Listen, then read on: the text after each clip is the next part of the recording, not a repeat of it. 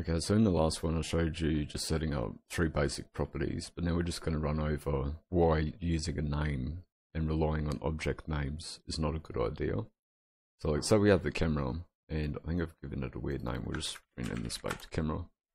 Say if the user stores the object in here and moves it, rotates it, stores another one, moves it, rotates it, everything works fine because we stored the camera name as a property.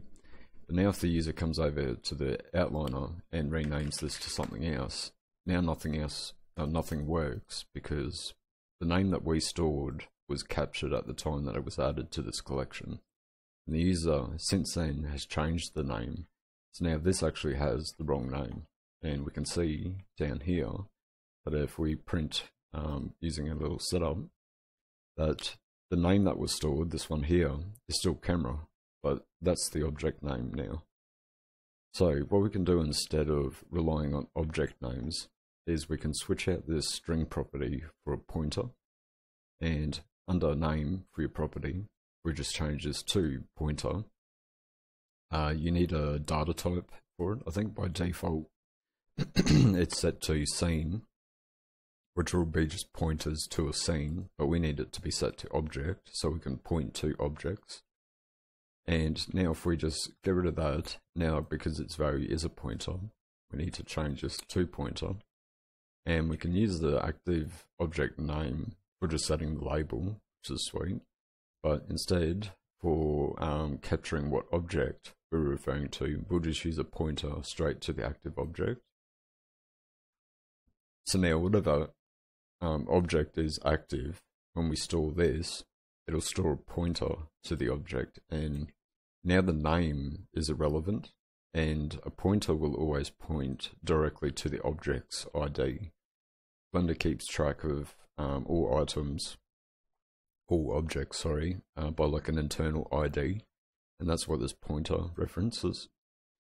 So we could even just change this now, instead of being name, we could just change it to object.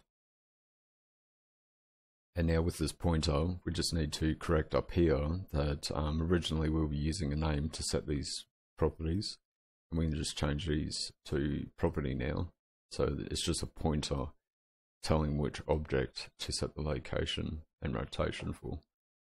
So now we grab our camera, add an item, rotate it, move it, and one more time.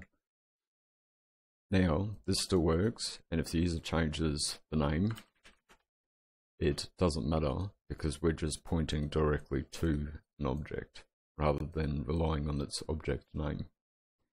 So this is a much more reliable method for like why names aren't usually a good idea to store. Like some things you can store names for if you know that the name will never change or something, like say if you set up a shader node tree and you're adding a node that will always have a specific name, you could just use names, but it's always best to use pointers to things.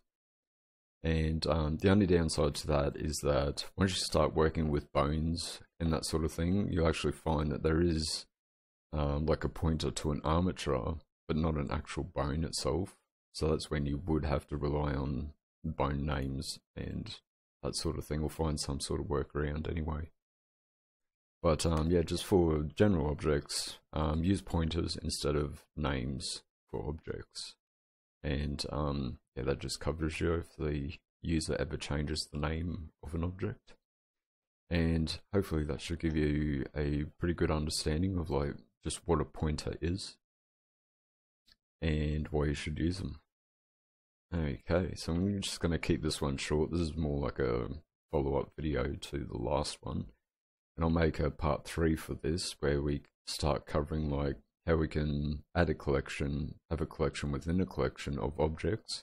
So like say if you wanted to store selected objects in one container, we'll cover that next.